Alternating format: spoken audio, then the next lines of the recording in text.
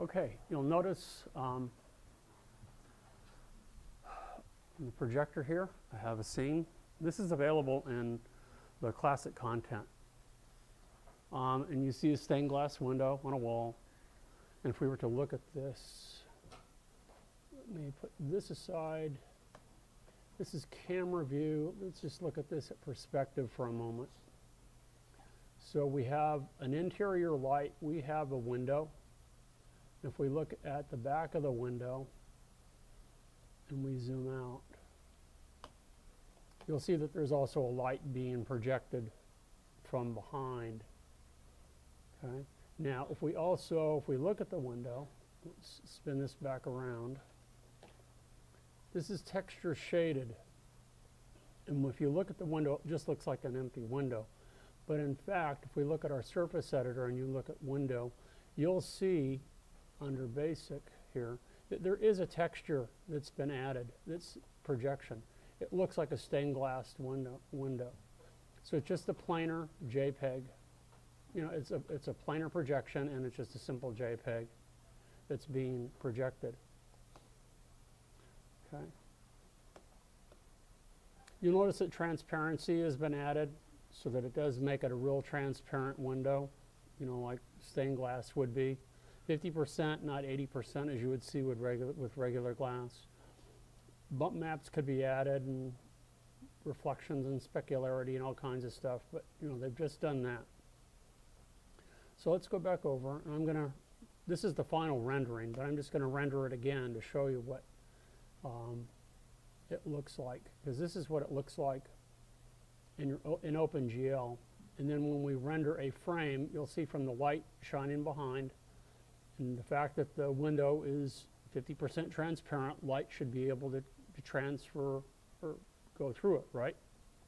So we'll go ahead and I'll render the frame. You can see that's what this is down here. It's not a shadow, it's the light that's projected through the window. 3 passes, 4 passes, and you get the idea because it's already here. Okay, so you see the image that's been used as a projection map for the window, transparent. Light on the other side of the wall projects light through here. But what you want to be able to do in an instance like this is that in the real world, not only would it project light through here, but the colors would be projected through here as well, wouldn't they? So on the ground, you would see the stained glass projected on here, just like that light is projecting onto here. And this is part of your mapping. So what we want to do is come back to the window. And this time we're going to look at advanced. So this is one of the first times that we've switched to, gone from basic to an advanced tab here. And there's a bunch of features in here that if you wanted to add glow maps and all kinds of stuff, that we could do that so that features would glow. What we're interested in here is color filter right down here. It's the second one from the top. We have color highlights, color filter, additive transparency, diffuse sharpness, all this other stuff. Color filter is the main one, and it's currently set to 0. I'm going to crank this all the way up to 100. Now watch what happens when I render the frame. So I'll come back and I'll render the frame. Notice that the stained glass now, with the light shining through, is projected onto the floor. Pretty cool, huh? Very simple feature, but in this particular situation can make all the difference in the world in making your scene look pretty believable. So there we have it. So now you can see that the stained glass, the light shining through it, is projected onto the floor. That's all it takes. And it's, as long as you know that it's there, and you're going to forget, because I forget where this is located, you know, but as long as you know that that's what you need to do, that you need to do something in order for that to happen, and that's an important part. Okay? So that's one thing I want to show you. The other thing that I want to do is use the camera as a projection to project images onto surfaces. And this is used oftentimes in compositing. And a little bit later, what we'll do is we'll develop a scene. And they actually had one as a tutorial on version 6. There was a bathroom, and they had a picture of a bathroom where there's the tub, you know. You have the tub, and what they did is they developed a spray bottle, you know, a cleaner that was to be set on top of this photograph of this tub. But if you've noticed so far, if you've used an image for your background and rendered it, that when the object casts a shadow, it doesn't cast it on the background, does it? Background is the background. It's a separate element. But what if you wanted to integrate the background with your image? Am I making sense to everybody? Okay. Okay, what you would need to do then, and what they had in this tutorial, and that we'll do later on in this class, is that they created kind of a little block. It was just a rectangle that represented the edge of the tub. Okay, so it matched pretty closely the perspective of that tub, and that was all that needed to be created. And then projected on the side of that was the background image, but it had to be projected through the camera to match the perspective that you saw on the back.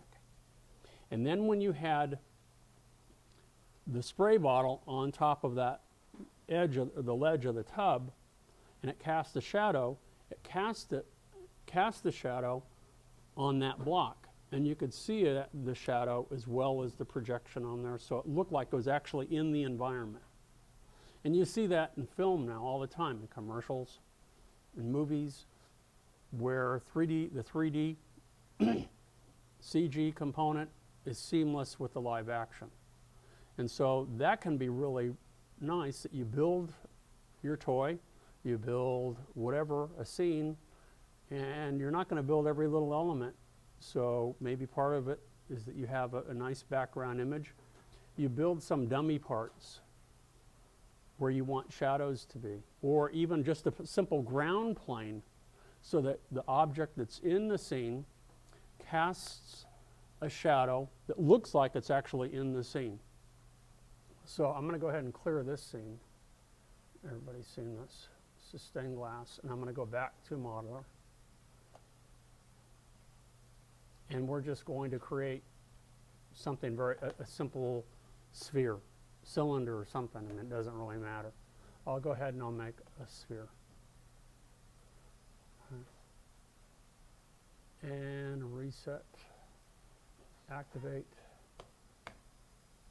and that's all there is to it. That's all I want. Now what I'm going to do, under basic textures, let me go ahead and hit Q. I'm going to leave it a white surface, but I'm going to name it ball or sphere or something like that. Okay, so this is what we have. Maybe I could add a little bit of a color to it just for the heck of it.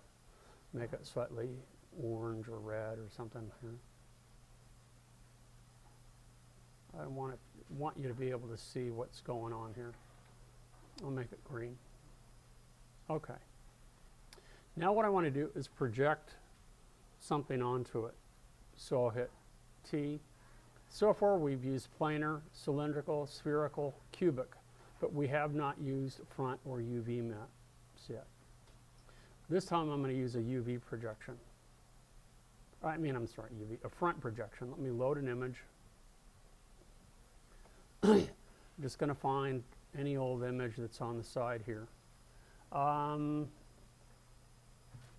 me go back to the hard drive, look at applications, scroll down to Lightwave 8. Let's look in content. Let's look in classic content. Let's look in images. Let's scroll down here and let's look at, what do I want to look at? You know what? Since I'm doing this, I'm going to do this a little bit differently than what I had planned. I'm going to try and blend this with the environment just to show you the composite component. So let me change the color of this to a nice bright red. And what I also want to do now is put a ground plane in here. So this is red. I'm going to have one of the photographs that we used before for reflections, maybe the river scene or something like that, be a part of the background. We'll render it that way, and I want to put in a ground plane and use the front projection onto that, so then we can actually have a shadow of the ball cast in the scene so it looks like it's actually in that environment. Okay. So I'll go ahead and I'm going to create the box tool, and just like so.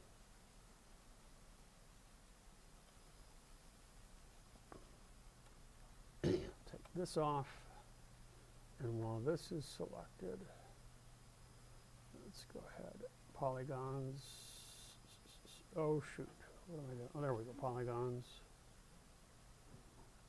Q, we'll call it ground. And I'll just leave it white for right now. It's okay.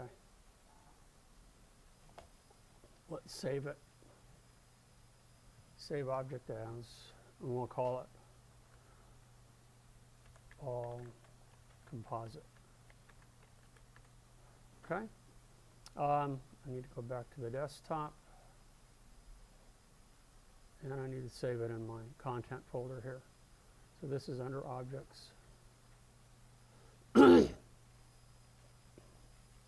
Deselect, and now let's go ahead and send this over to layout. And notice that I have an object that's really shouldn't be separated this way. It should be separate objects, but you'll get the idea in a minute. So let me look at camera view.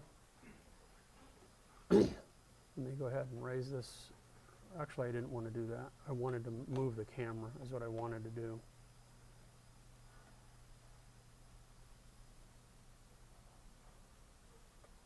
Let's rotate the camera. Let's move the camera, zoom in so we can see this like so. Now let's go ahead and render the frame. Do I have shadows turned on? I guess not. Okay. So let's go ahead and look at render options, and I don't have anything turned on. And I want to make sure the image viewer is here. Let's render it one more time. There we go. Now what I need to do, I'll go ahead and abort that since that's in here, is I want to put in a background image. So we'll go to Window, Backdrop Options, and I'm going to switch from backdrop, simple color or gradient color, to compositing. I want to bring in a backdrop image now. So let's load the image. To go back, we'll go back to desktop. Go back to, oh come on. I didn't want to go, I just want to go to the hard drive, never mind. Applications. Lightwave 8, content, classic content, images, and let's look down here in photos.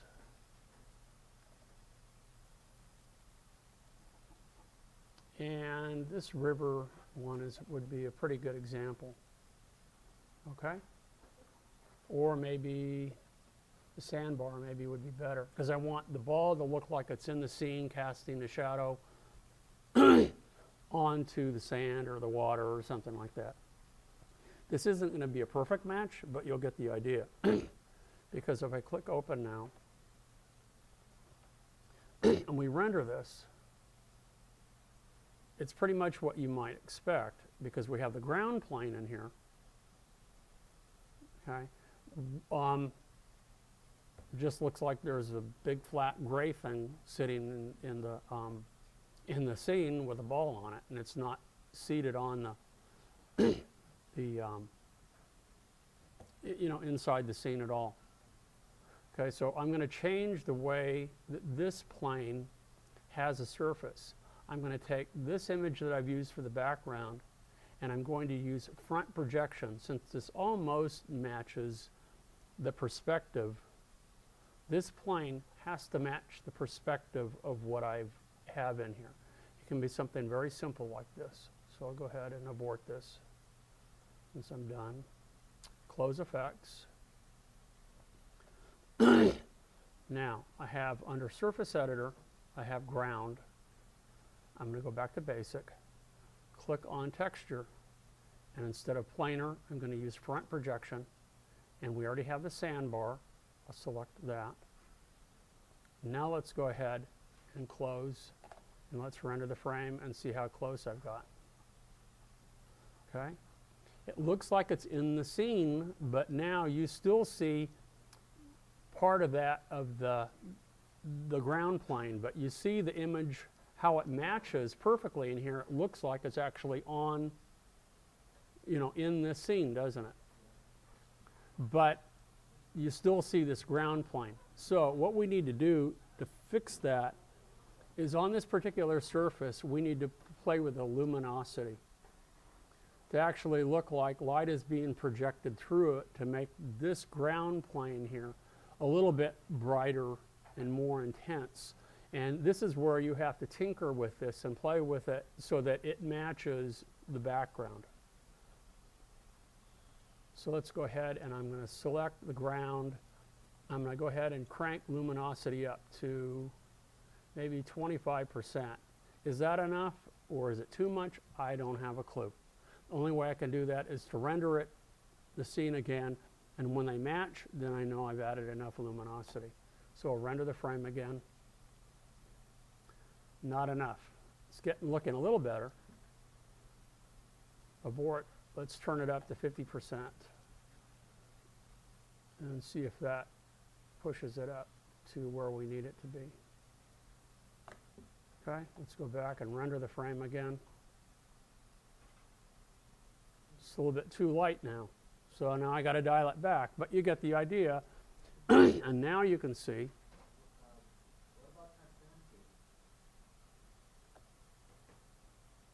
What about transparency? Huh? No, transparency won't help it. No, because then it would also make the projection that you have,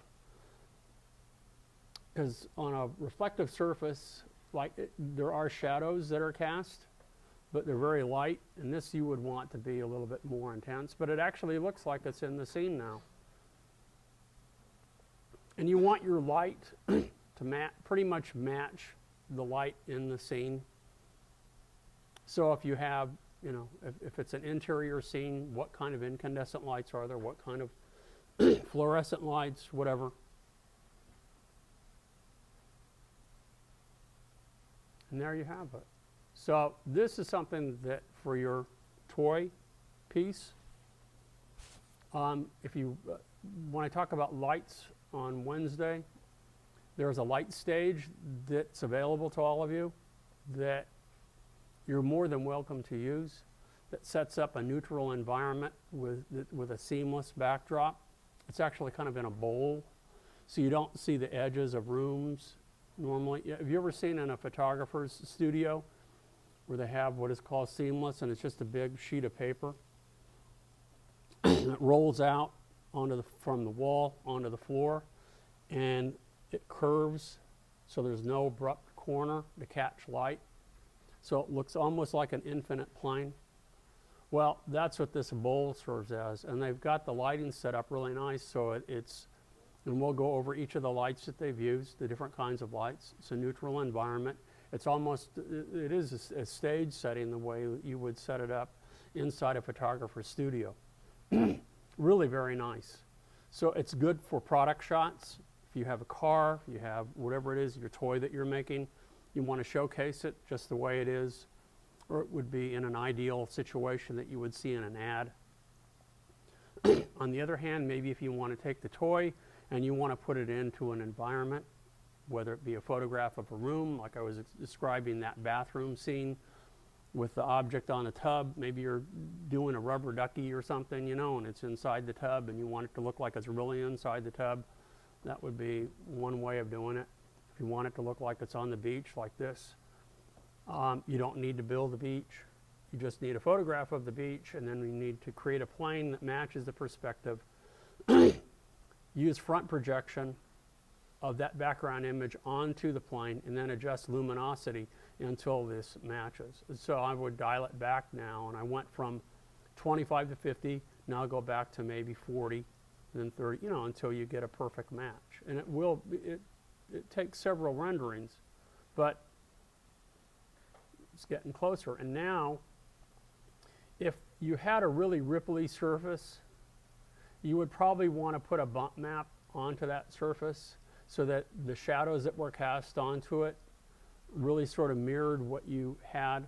So you just have to get a pretty close approximation of what that surface is that's going to be projected onto it, so that the shadows that are cast onto it will match or look like they match the photograph. Pretty cool though, huh? It really makes a huge difference. I mean, there's all kinds of little, tricks like this. So, dial this to 40. Let me render this again and see what we have. That's pretty close. There you go. So it looks like it's in the scene. We can come back here again, look at the sphere, maybe use smoothing so it smooths it. We can turn up anti-aliasing so we don't see the jaggies in the shadow. If you wanted a softer light, you know, we can back off on the distant light that's used by default. Depending on the kind of lighting, you know, I mean, distant lights try to mimic the sun, but sometimes in harsh light, you will see, you know, outdoors, you will see a really strong shadow like this, but you'll notice that not much is casting a shadow around here. It's pretty bleached out, so we would probably want to dial the intensity of the sun back a little bit so it's not casting quite harsh a shadow. But shadows are important in scenes, important in drawings, important in whatever you're doing, especially in 3D. And the reason I say that, anybody had basic drawing class? Couple, okay. And what did your drawing teachers tell you about shadows? Anything? There's two things that I can think of.